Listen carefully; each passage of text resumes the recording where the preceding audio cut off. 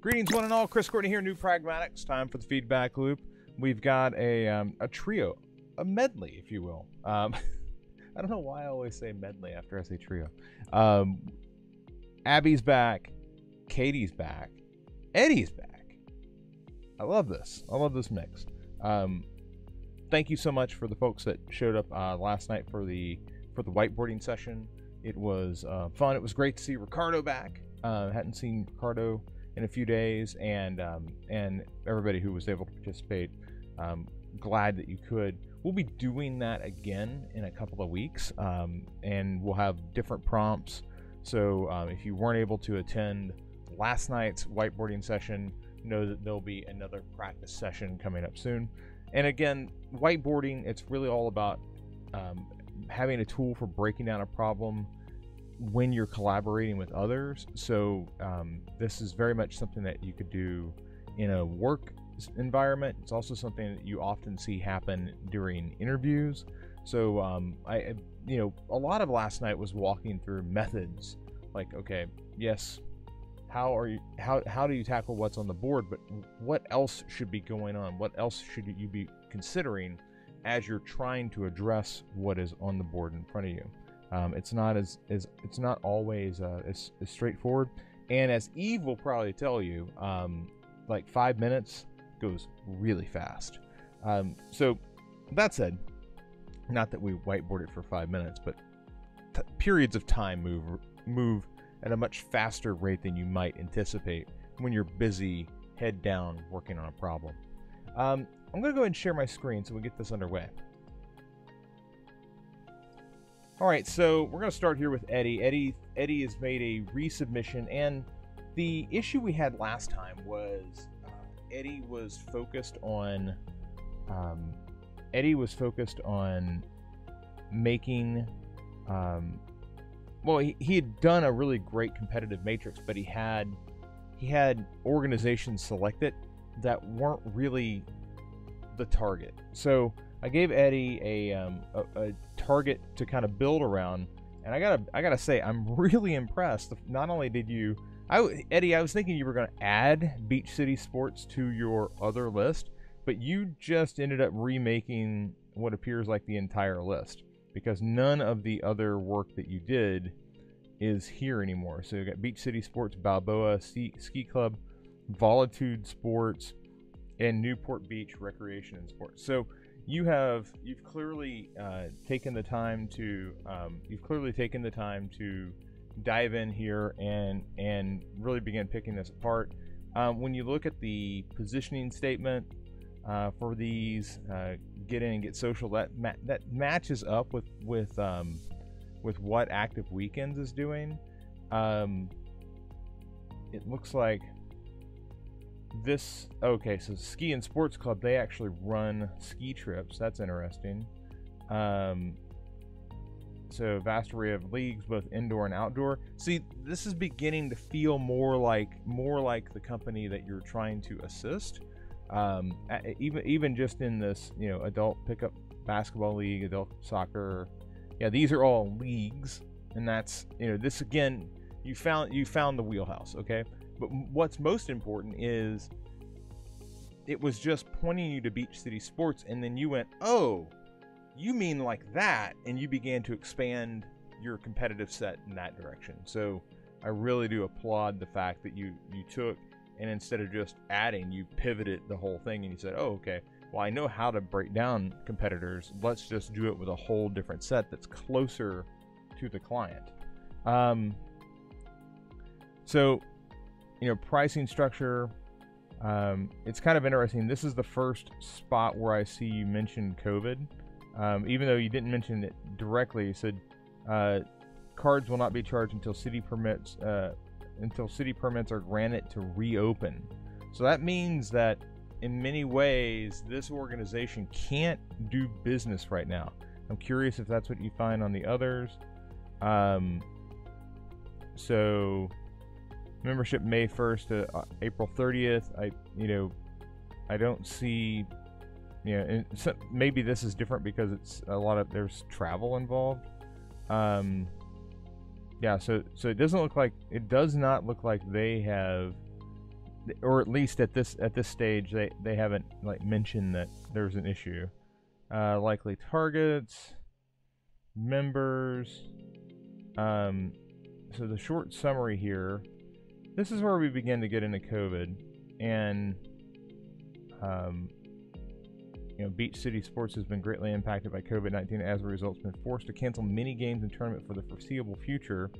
There are only 2 activities, which are cornhole and virtual trivia.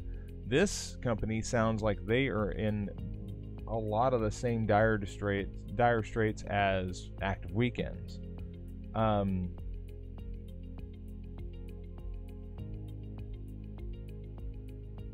So in this Balboa Sports thing, which is 60 years old, or been going on for 60 years, their last organized event was March 15th through 20th, 2020. So while they haven't directly, well, it says, previously offered a whole array of outdoor activities consistently throughout the year up until California implemented its mandate shelter in place in October 19, 2020. Everything since then and currently has been canceled, postponed until further notice. That gives you a picture into what everybody's struggling with. Their entire current schedule roster league fitness has been postponed until 2021. Okay. Although smaller base, they too have been severely impacted by COVID-19. As of February 24, 2020 was their last hosted game. Out of 11 sports, pickleball and tennis are currently the only 2 approved pickleball and tennis are the only currently, gosh, words, Chris. The only 2 approved activities offered at Newport Beach Recreation and Sport throughout this pandemic. Even with this, Team Sideline explicitly states that all participants must respect social distancing guidelines as recommended by the CDC. So this gives you a really good glimpse into what the other organizations are dealing with, and it helps you see, like Beach City Sports, for instance, they have 2 events. I'm not sure what they are, but I'm going to view the screenshot really fast. By the way, this is just a really good breakdown. So cornhole and virtual trivia night, right? You mentioned that. So seems like cornhole is playable. Cornhole, pickleball, tennis, virtual events. That's what I'm seeing here.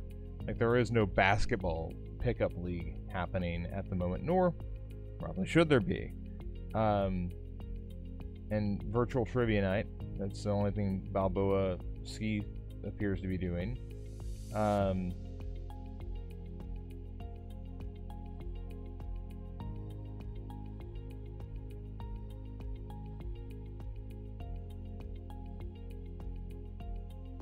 It's interesting. I want to see this Volitude.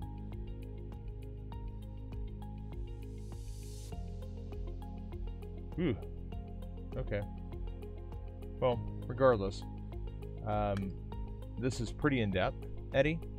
I feel really good about where you're at now versus where you were, and I'll give you some more guided feedback in the program journal, but because I do want to go in deeper on this, but this is much closer to the goal, and I appreciate you putting in the extra effort here. We're gonna come over here to Katie now, and Katie has her Fresh Market case study, and one of the things that we were discussing yesterday, Katie, was the fact that this intro section is really meant to get people excited about talking to you. It's not meant to show everything about the project, but it needs to show more than what it was showing. And that's something that we've discovered from other people who have gone down this path. You want to tighten up that intro to where it doesn't feel like it goes on forever, but at the same time you need to find a way to work in information about the visual information that helps them see the quality of your work and the depth of your work. And that was really what was missing when we were reading through this initially. Also, you were, I do want to come back to this because this kind of paints it as this issue here. Fresh Market would be competing with HelloFresh, Blue Apron, and other companies with large followings. The online meal delivery market is very competitive and already has big name companies taking up most of the market. This is the thing that I was wanting specifically to hone in on. Most of the market, true, like there's a few players in this market, but the market itself is very small by comparison with like restaurant dining or grocery shopping. Like the number of people that do online meal delivery is relatively low compared to the number of people who go to the grocery store. So I wouldn't say that this is a saturated market, and I didn't want it to come across as you were trying to make something for a market that was already full. Like, this market can expand. There are major players existing in the market. There are brand names in the market, but it's not a huge market yet. Okay? So just wanted to make sure that sort of delineation got in here, and basically somewhere in here. In the what you learn, I'm glad to see that you kind of backed away from this idea of, yeah, I've never done this before, so this is my first UX project. That's going to be like red lights for anybody who's reading this, wanting to avoid people who were recently students. Okay, I want you to talk about literally what you learned. You didn't learn that it was your first UX project. Focus on, yeah, I may have failed a lot, but I learned even more. This project taught me the importance of communication. Even though I thought I had enough information from the stakeholder interviews in the beginning, I wasn't asking enough questions, and so on. So you've done a good job of going back through your notes and identifying the missing pieces. And I also appreciate the fact that you took the time to point out, the role that story mapping had in making it easier for you to later build your prototype. And that's why I mentioned, like, come through and show some of the planning documentation, because if you just look at like the homepage, it might seem that, oh, well, you drew a nav and you put a photo there, and yeah, great, anybody could do that. But what they're not seeing is the consideration that went into how do we position this product? What things should we be building, and when should we be building them? And that's something that you really only get from looking at a story map like this. Additionally, being able to see like where it started and where it ended, I think is pretty important. I would probably screen grab this without the guides, I might just come back in and clean this up just a bit, because in some ways, it's weird. Some parts of me like the grittiness of, oh, it's Figma, and other parts of me just want to see. I just want to see a couple of wireframes, and then I want to see a couple of finished versions of the same page to see how it grew, how it changed. But it's certainly getting toward what I'm looking for there. And then you have your assets produced, and then you get into your research. And I still want to dive in and do a little more digging here. But my main concern was, how do we get this up and running? Because this intro, you could pluck this intro out, get it into a simple portfolio, and begin applying. Okay, that's the goal for you. The goal is, hey, I know there's more work to do, but I need to get something up and running very quickly. So your approach here is going to be a little two-pronged moving forward, in that you're going to begin going through the career efforts, but you're also still going to be finishing up Fresh Market. Okay, so I want to see you begin two-prong it. I'll leave some detailed notes in your journal, but this is a very exciting moment for you, because this means that it's time to start talking about, resumes and LinkedIn and about you pages and all the things that go along with portfolio. So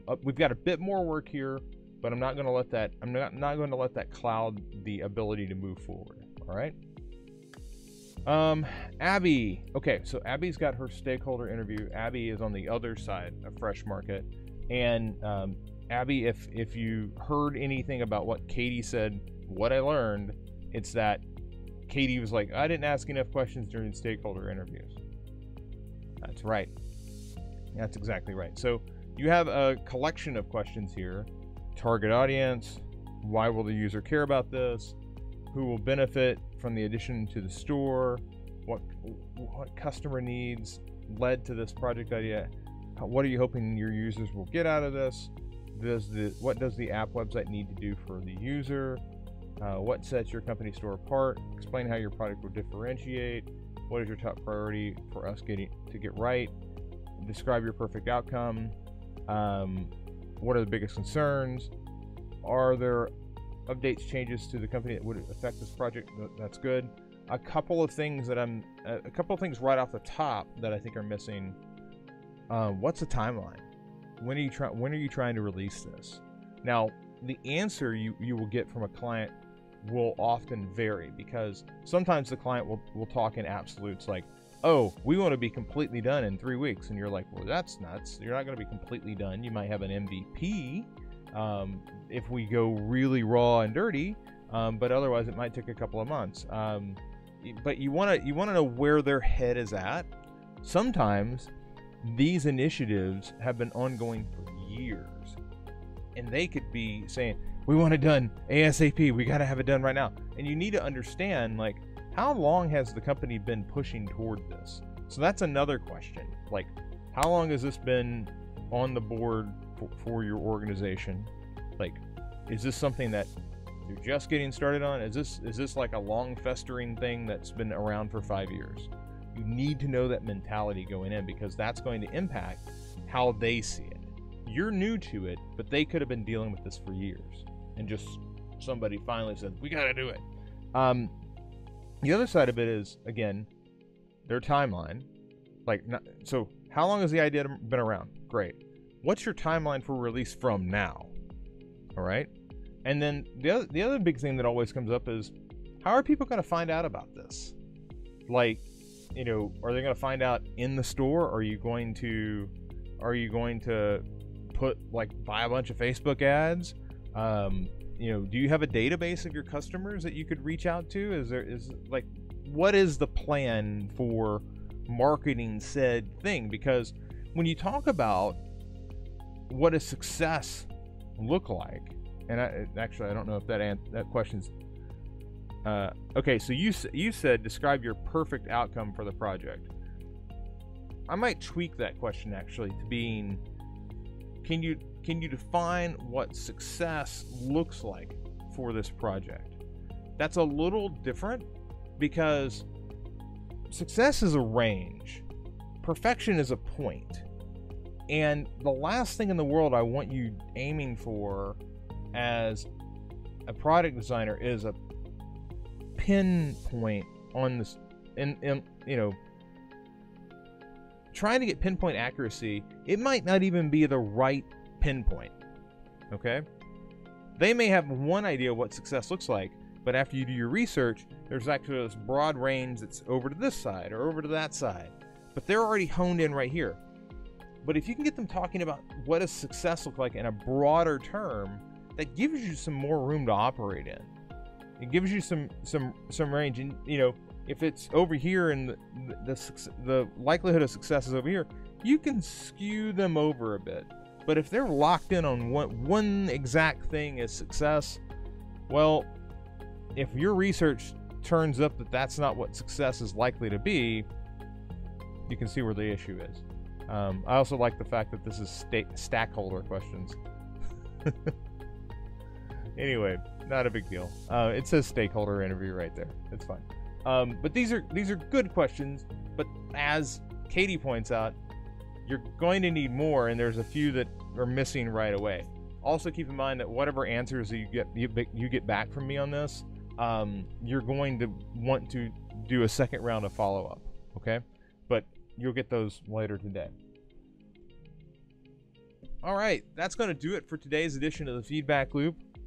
Eddie, fantastic work overhauling that entire competitive matrix. Like, I thought you did really good. Very good research document.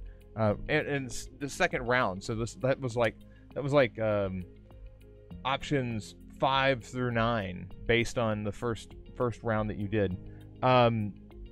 Katie, really great to see you getting this nudged closer and closer to the finish line.